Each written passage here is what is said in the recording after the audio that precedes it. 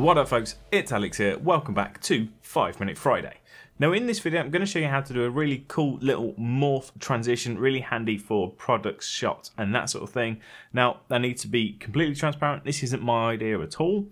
Caleb over at DSLR Video Shooters just made a video talking about this, showing you the setup and showing you how to do it. So please do head over to Caleb's channel, give him a subscribe, give him some love, watch the video. It's all linked down in the description below. He takes full credit for this idea rather than me.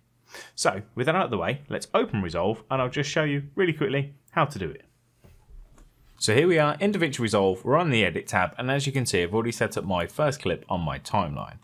Now if I just hit play, you can just see I've got my camera set up on a tripod, I was recording this lens, there's no movement in the item or in the camera itself.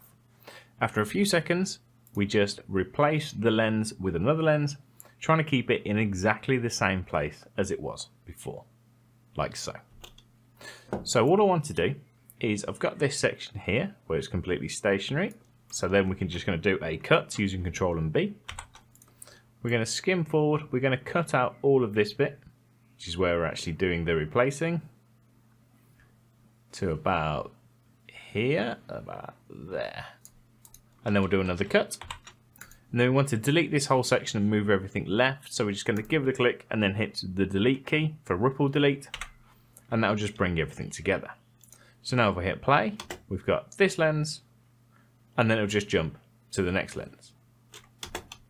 Then all we're going to do to make the actual morph effect, open up your effects library in the top left hand corner. Open up the toolbox. You're going to go to video transitions, smooth cut, and then just drag that onto the cut there like so. And then if we hit play, it's just going to merge or morph two lenses together. Now of course it's a transition, so if that's a bit slow you can just speed it up by reducing the length of the transition or lengthen it to make it a little bit slower if you prefer. So let's just shorten that a little bit and we'll hit play, and there we go. Now there are also a few additional options for smooth cut. If we give it a click, open up the inspector, you can change the mode between faster and better, and then you can also change the easing, which adds a curve to the transition, so it will start off slower and speed up and that sort of thing. So now we've morphed the two together, we want to add some additional camera movement.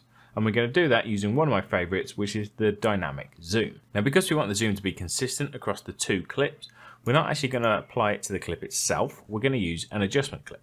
So we're going to open up the toolbox again, we're going to come down to effects, and then we're going to grab an adjustment clip, and we're going to put it above our video file, like so. And then we can give the adjustment clip a click, open up the inspector, toggle on the dynamic zoom, and then you can also change the easing within there if you like. I really like ease in and out, it's a pretty good place to start. And then if we hit play, we've got this slow zoom out, the merge, and it will continue zooming out.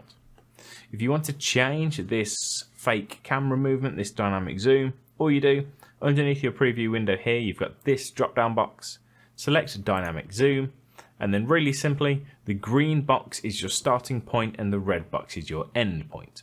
So if you want to do a much greater zoom, we'll just make the green box smaller, and then if we hit play, we start off really zoomed in and zoom out like so.